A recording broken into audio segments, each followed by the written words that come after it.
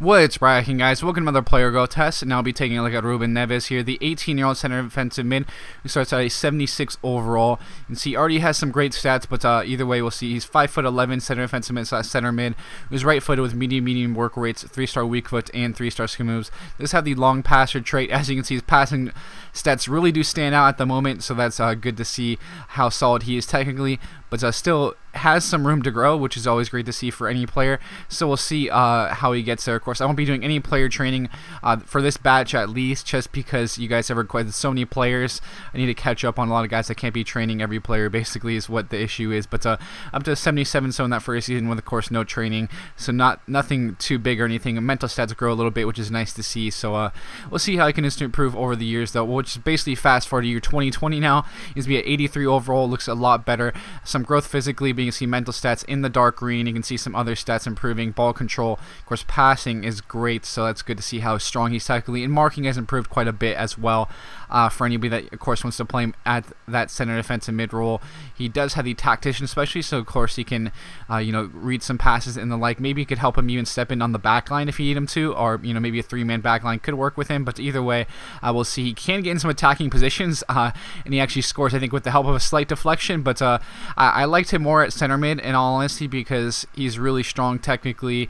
And he can really get forward as well, as you can see here, just kind of making some players miss. He's pretty agile, especially once he does reach his full potential, which we'll see after this.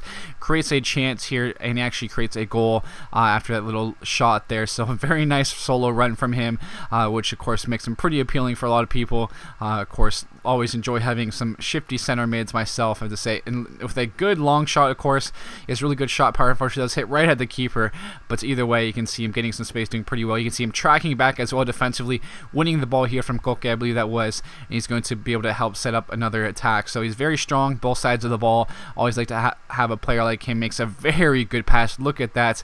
I believe that was with the outside of the boot as well. It's a tremendous pass, of course, setting a quick striker in clay. And of course, if you haven't checked him out, you really should. But either way, Rúben Neves, of course, again with the steal, is going to set up a chance for Asia, and he doesn't get, unfortunately, make much of that great play from Neves. But either way, he would cap out at a 90 overall for me at the age of 30. So that's a very good player. He's extremely well-rounded technically. Of course, physical stats look pretty solid. They're nothing too huge there, except for reactions, which I think helps for any type of midfielder, picking up on the loose balls and like. So he does look great, though. You see he does still have that same tactician specialty. Very well-rounded technically, of course, with passing really standing out in my opinion. And of course, ball control, dribbling aren't too bad now either. So he's a huge recommendation, guys. I really hope you guys pick him up. I've seen him in quite a few career modes, so surely you can watch some of those if you didn't feel the highlights were enough. But of course, I've been kind of busy this week on due to having some tests and like, so I apologize for that. But either way, thanks guys for tuning in. I'll be signing out now, and I'll catch you guys later.